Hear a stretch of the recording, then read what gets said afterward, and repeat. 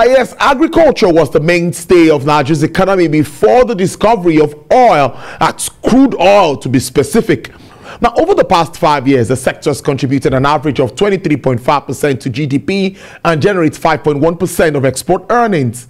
But according to a recent report by the National Bureau of Statistics, Nigeria's exported agro-food items were 165.27 billion naira. That's in the second quarter of 2021.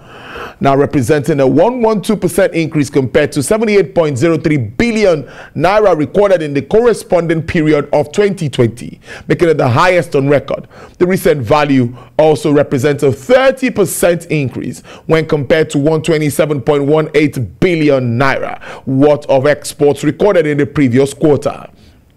The latest development, or this latest development, however, shows that Nigeria has continued to expand its ability to earn foreign exchange from agricultural exports, especially during a time when oil revenue is not as so robust as it used to be due to OPEC production quota and oscillating prices of crude oil.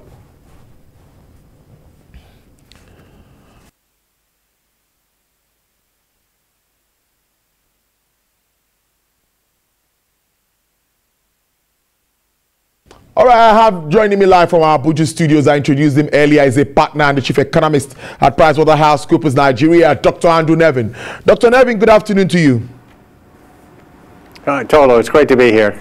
Yep, let's start up this way. Exports surges to its highest on record. When I saw that report, I shared with you. What is responsible for this? Well, I mean, I think that there's been a lot of focus on agriculture over the last decade, and now it's kind of bearing fruits. And of course, people understand that the big export ones, so cashews, ginger, cassava, etc. I mean, those are really highly valuable, right? And as those export chains get sorted out, we're going to see more and more exports in that area, and I think it'll continue to go up. And once we've sorted it out, it can go very, very quickly on that and make a difference. So you said before, it's 5% of our exports, because of course crude oil is about 94% of our exports.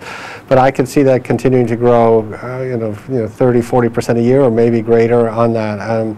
But it's just working at that logistics chain, and part of it is also going back to all the way back to the farmer. So how do you organize the farmers so they get benefits from it? They're doing the growth of these crops the right way, they have the right seeds, they have the right technologies and approaches, and they're also benefiting from the system. But if the farmers are benefiting, then the whole chain can move it through. So I think it's really exciting. And as I said, I mean, we spent a decade getting more and more focus on agriculture in this country, or refocused on agriculture, and I think it's starting to bear fruit, particularly in these export markets. So we're gradually getting a headway, if I'm allowed to use that word, with regards to the agricultural space. But Andrew, I'm worried about insecurity and all of the issues that have happened with regards to farmers and all of that. I was thinking that it would have the effect of this. Are we producing enough to consume before we even talk about export? Well, of course, you can import some foods you can't produce and export foods that others can't produce, so there's no problem with that. But obviously, import substitutions are growing more food, so we don't need to export. Because, I mean, we talked about the number that we're exporting now, but of course, I still think, if I remember right, we're importing about $3 or $4 billion worth of food. We don't need to do that. I mean, this is perhaps, one of the most fertile, if not the most fertile countries. Everything is 2 crops a year. Everything grows in this country, so we're perfectly capable of producing all the food. So beyond the export crops, or cash crops as they're called, there are other crops that we need to focus on the agricultural value chain. I mean, I'll mention tomatoes. I think most people are aware that we lose about half of the beautiful tomatoes. I mean, the flavor of the tomatoes, I live in Abuja now, they come fresh, it's just fantastic. The flavor of the tomatoes is amazing in this country. And yet and of course they're a staple food and part of jollof rice. But we lose half of tomatoes from the field to the plate on that, which is just a tragedy. So we don't need to just build out the export value chains. We need to build the internal agro-processing chains, which of course the parts about helping the farmer and the technical assistance and the seeds and the fertilizer and how to use it and the outreach, that part. But also, once we have a product, then how do we process it? So in the case of tomatoes, I mean, you need to turn it quite quickly to keep into tomato paste, which means we need domestic manufacturing or processing of the tomato paste in that whole industry. And another big part of it, of course, is the financing, because you want to be able to create a system where the farmer have access to financing at the right times, when they sell or they don't have to sell their produce at the lowest price. So all of these elements are coming together. But I mean, there's a lot of work on it, and I think we've seen a good progress in the last 3 or 4 years. And these numbers on the exports are really heartening. What impact would this have on Nigeria's foreign trade figures? Already, I think we are doing well because it increased looking at the Q2 figures for 2021. Right, so if you think about our balance of payments, and now and of course our currency's really been under pressure the last few months. There's a few reasons for that. I mean, one is because of the collapse in foreign direct investment caused by COVID. People don't make direct investment unless they come to visit, so that really declined. And then the portfolio investment, because we had the decline in interest rates, it's less attractive for foreign portfolio investors, the so-called hot money. And that's a couple of factors that have put real pressure on the exchange rate. So obviously we've known for some time we want to diversify and export more. You know, we at PwC have talked a lot about the diaspora and how big that is on that. But of course, we still want to export things. So I think from our viewpoint, there are really two major things that we think we can export in the short term. And one of them is services, and we've talked a lot about that, exporting Nigerian brains without leaving Nigeria, because the services don't have to go through the infrastructure. But in terms of physical products that we can export, the industry at the top of our list is clearly agriculture. So those cash crops that really have a high international price, earn dollars for the country. And it said, you know, now we're starting to get the logistics systems right. So that volume can increase very, very fast. There's no reason it can't be 10 times higher in, 3 or 5 years. And of course, there's a lot of business people, or sort of large farm groups that are very interested in this. So as they see others having export success, they're going to follow in and have export success. Of course, state governors are going to see it. They're going to support. I know there's 1 or 2 states that want to have export processing zones for agricultural products so that they can aggregate what's coming from the farmers and then deal with issues around quality, certification, et cetera. So all of these elements of the system are coming together. But, as I said, once you get the pipeline going, we'll really see some big numbers. I mean, if you take a look at another African country, Kenya, I mean, the quantity of flowers they ship by air because they're so valuable overnight, I mean, it's just enormous. And they've built this up, got the systems going, and we're heading the same way.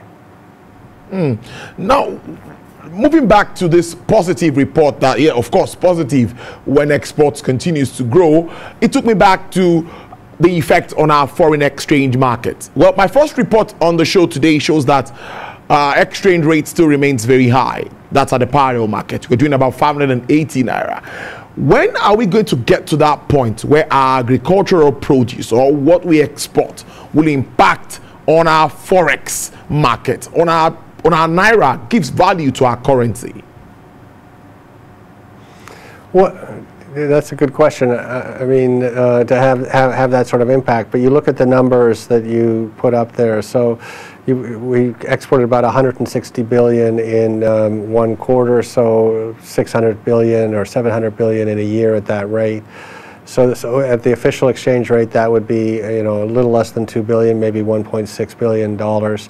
So obviously a far cry from oil, which is 50 billion in theory, but even diaspora remittances, which are 20 or 25 billion. But on the other hand, if you get from 1.6 up to double or triple, it'll start to have a big impact. So if you ask me the question, I don't like predicting the future, but if you ask me how long before it starts to have an impact, I mean, I think in terms of actually on our balance of payments, if we could get it, double, triple in the next 3-4 years, then it'll start to have a significant impact. Then it starts to be relative remittances, obviously a lot smaller, but it's not zero on that. I mean, if we got up to $5 billion within 5 years, I think that would make a big difference to the country. And then, of course, simultaneously, as I said, we should be doing the import substitution. So how do you improve your balance of payments? You import less and you export more. So if we took just to put some numbers on it, if we took our exports of commodities from 1.6 billion per year to 5 billion, and then we took our imports, which I think are 3 or 4 billion, down to 1 billion, all of a sudden you've got a $6 or $7 billion swing in your balance of payments, and that is a significant difference. And I think we could achieve that 3 to 5 years. Mechanizing and improving agriculture is also an argument. Using technology in the agricultural space is what people are also talking about. Why I'm interested in this is for our youth to also take advantage of the sector so that we can be interested in becoming farmers, just like we want to become doctors, lawyers, journalists, and all of that. How well, or what's all of the interventions we've had, particularly from the CBN, a lot of money has been pushed into the agricultural space. When do you think we will get to this point that agriculture will get so attractive to everyone, and that will be the space that everyone wants to run into? Are we going to get to that point anytime soon? Well, I think we've already seen the emergence of, I mean, I know personally quite a lot of I mean, maybe not call them farmers, but business people that have become more and more interested in agriculture. And, you know, they're thinking across many, you know, palm oil, which is an export crop, rice. I was talking to one large rice farmer who's really spent a lot of effort over the last 6 or 7 years on them. Of course, if you're doing one crop, they also look at other cash sort of crops, vegetables, some of the export crops. So you're seeing the emergence of these indigenous groups. I mean, you always think of something, a group like Olam coming into Nigeria as a foreign firm, but actually, you know, a lot of Nigerians are interested in their own agriculture, and there's a lot of business people I know that are trying agricultural products out in their own state on that. And so, I mean, and they're finding in some pockets that they're able to make money, right? I mean, and prices rise, and then you have a response to that by the farmers. They grow more of that. Eventually, the price falls for that crop. But you know, farmers can make money on that. So I mean, I think there are opportunities for young, and you can see some of these programs where they'll give them land. Everyone has access to land. If they have a little bit of technical assistance and given the seeds, they can try it out. So I think we're kind of at that point. But obviously, mechanization is a big part of it. I mean, you need that kind of Uber tractor. Like, you know, no farmer can own their own. If you take rice, for example, their own tractor to do the plowing and planting, and then the harvester to do the combine harvester to do the harvest. They're not going to own that themselves. So that system is still, I think, in its infancy, and particularly that mechanization, because you know, if you're going to attract a young person in, I don't think it's going to be the back-breaking type of manual farming that has been done in the past. They're going to be attracted in, like you're showing pictures of mechanization of it, if it's mechanized, if they can get to a reasonable scale. But I also need to say that despite the promising future for agriculture and the attention, and that's what the CBN has done, starting under His Royal Highness Muhammadu Sanusi II when he was the governor, and then now continuing on with the Governor Emefiele. I mean, that's fantastic. But the biggest problem right now that agriculture faces, and why we're seeing food inflation, is because of insecurity. So there are acres or hectares that are not being planted because farmers do not feel safe in their communities. So, you know, one large farmer was explaining what's happening right now is people are staying very close to their house because it's safe. They're farming a much smaller amount of land than they would. And I'm really worried about the food security issue over the next 6 to 9 months, because we need the hectares farmed, we need farmers farming on that. And in an insecure environment, we're not getting that. So that's really a great concern for the country. Agricultural productivity key. So now as we move on, because I really like us to also talk about something very important, as important as agriculture. That's the e-Naira thing, as the website is also opened. Now, but before we go there, what's your projection for the third quarter, the agricultural space? Do you see better improvement? We move very close to the harvest season. What are you expecting? The prices, we're going to see a reduction. Inflation is still above 20% for food. Well, I mean, the direction of travel has been inflation coming down, food inflation has been coming down. There should be more production. As I said, it's hard for me to judge. People know I don't comment on the security situation. The one negative to this is the security situation. And as I said, to the extent that farmers aren't planting, I think it's going to put potentially real pressure on the food system. And that, as I said, really worries me. So lots of good news, but overshadowed by our security situation, which, and you know, we have more and more commentators that have come, senior political leaders have been very clear. The #1 issue for the economy is actually security now. If we don't solve some of the security challenges or address them, we're not going to be able to have social and economic development. Now, Mr. Nevin, before I let you go, just a few minutes ago, we see that the e-Naira website is already opened, and according to what I saw here, more than 1 million subscribers just immediately. But first, what do you make of this? October 1st is around the corner. It's just Friday. How does this come to you?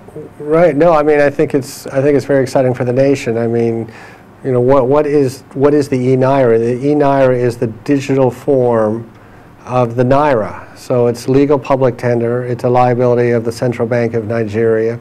So the same way you can use the Naira, you can use the e-Naira. They're interchangeable. But the technology, so of course we all are familiar with hearing about Bitcoin and Ethereum. So that technology we've now taken and applied to the way that our financial system works. So using the same the distributed ledger technology, the central bank can issue the e-Naira. And the thing about it is it's just fantastic for low-value transactions, right? Because there's if you think about a POS, for example, it's a very complicated chain, right? So, you know, I put my debit card into the POS, it contacts my bank, who contacts the NIBS system, who then contacts the bank of where the money is going to, who then contacts the customer, and there's breaks everywhere in the chain. Under the e-Naira, with the distributed ledger technology, the clearing and settlement and payment are all the same process, totally transparent to everyone. It never fails, or if it fails, it doesn't fail in one part, where one person gets credited but the other person's, or usually debited but not credited, for example. So it's really a big advance, and it brings the cost. I mean, I think the CBN announced that the cost from e-Naira wallet to e-Naira wallet is 0. So for the bottom of the pyramid, for small value transactions, it really helps reduce the cost, make it easier to do transactions on that. And of course, you know, the e-Naira is a journey. October 1 is meant to be the beginning of it, but there'll be many innovations, I think, along the way. I'm sure the CBN has some sort of roadmap they'll bring out soon. And then all the other financial players, banks and fintechs, will build on the e-Naira platform. So I'm very excited about it. I think we're going to be in a position in a few months where we are the first large country to really have digital currency working for our people, and I think it's a great innovation. So if you think about the CBN and the Bankers Committee, they brought in the BVN, the Bankers Verification Number, a fantastic innovation, most advanced in the world. Not a big surprise that the CBN is pushing the payments system here. And the other thing I think that is really important about the e-Naira is it really adds resiliency, because the NIBS system for payments is fantastic, again, really world-class. But the entire financial payments infrastructure is kind of built on the NIBS system. Now we have the e-Naira system as well, so we have a little more resiliency and redundancy in the system. So I think it's great, and I think a lot of people are going to be looking at what Nigeria does and calling the Central Bank of Nigeria, you know, to look at the progress they've made. Around security, that seems to be very important to everyone. We've been sharing concerns with regards to that, security of the e-Naira. Well, I think that fundamentally, I mean, of course, we've all heard of people, you know, having losses of digital assets, but fundamentally the DLT technology is incredibly safe and powerful on that. I mean, it's basically the cryptography, it's hacker-proof. When we hear about these people losing their Bitcoin, they're not storing it properly in the wallet the way it was meant to be done. But the e-wallet, e-Naira wallet is set up, you know, perfectly secure on that, perfectly traceable. You know where it's gone to any other wallet on there. I mean, it's just a closed system, if you will, on that way. It happens instantaneously. I mean, obviously the CBN, I'm pretty sure, is taking the highest security issues seriously on that. But I'm not worried about the security. I mean, I think that the DLT technology has been really robust around the world, and you know, the CBN is going to implement it in a world-class way. So I think it's going to be very safe for Nigerians. To leave it, I've been speaking to Dr. Andrew Nevin. But I also need to add the million downloads. It just shows you the interest. So you know, the uptake. I mean, there'd be some other jurisdictions where I think the digital currency is being introduced in some of these smaller countries, and it's used. But the interest here. So if you look at the way Nigerians use financial services, I mean, I think there's 2.5 billion. NIP, NIBS transactions, the instant payment transactions. I think there's 6 billion USSD transactions between banking, financial services, and telecom.